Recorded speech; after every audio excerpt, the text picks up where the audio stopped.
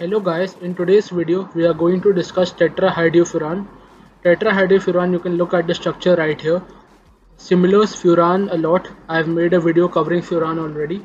You can see that the only difference is that there are no pi bonds here as they were in the case of furan. The preferred IUPAC name for tetrahydrofuran is oxolane, and the systematic IUPAC names which come according to the rules prescribed by IUPAC are 1,4-epoxybutane and oxacyclopentane. The compound is classified as a heterocyclic compound, specifically a cyclic ether. Heterocyclic meaning that the chain has a heteroatom in it, which is oxygen atom right here. It is a colorless, water-miscible organic liquid with low viscosity. You can see in this photo right here as well that it is colorless and it does not look quite viscous as well. It is water-miscible. It is mainly used as a precursor to polymers, so it is very important in polymerization reactions. It is polar and has a wide liquid range, hence it is a very versatile solvent. Now let's look at the production of THF. About 200,000 tons of tetrahydrofuran are produced annually. The most widely used industrial process involves the acid catalyzed dehydration of 1,4-butanediol. You can look up the reactions in case you want. I'm not going to delve into the industrial processes right here. The other methods include THF can be synthesized by the catalytic hydrogenation of furan. As we saw, furan had two pi bonds, so catalytic hydrogenation would enable the removal of those pi bonds. Certain sugars can be converted to THF, although this method is not widely practiced.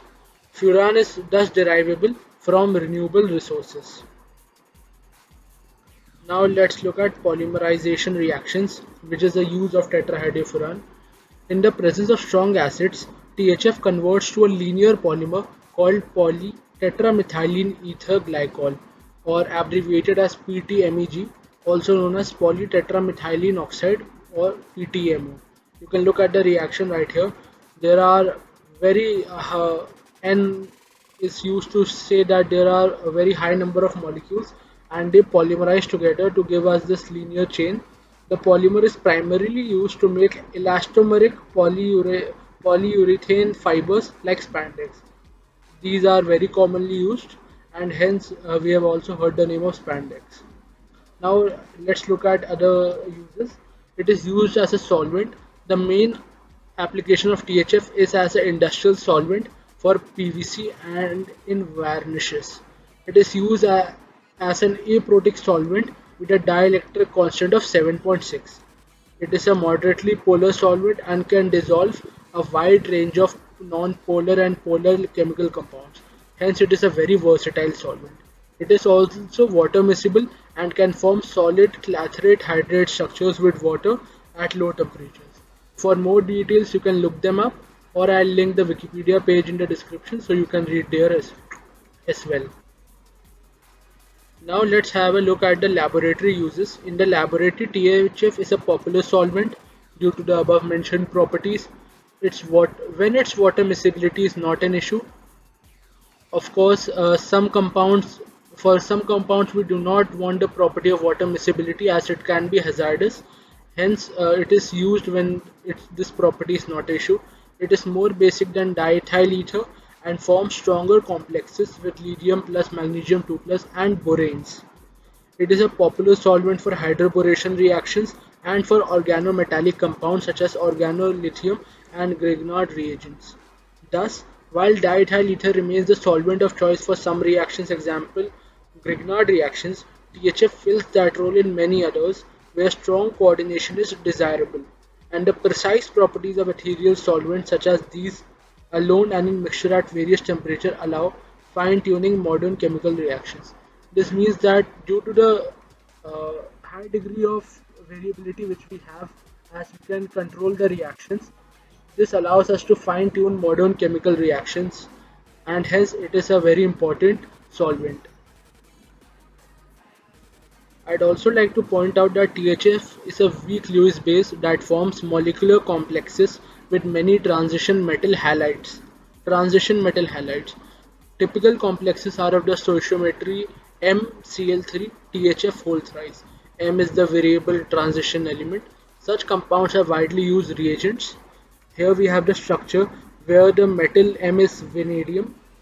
This whole molecule is vanadium Cl3 THF whole thrice. So this is a coordination structure. In the presence of solid acid catalyst, THF reacts with hydrogen sulfide to give tetrahydrothiophene. So you can see that it is also a very important compound in coordination chemistry. In the end, I'd like to conclude with some precautions concerning THF. It is relatively non-toxic with the median lethal dose comparable to that for acetone.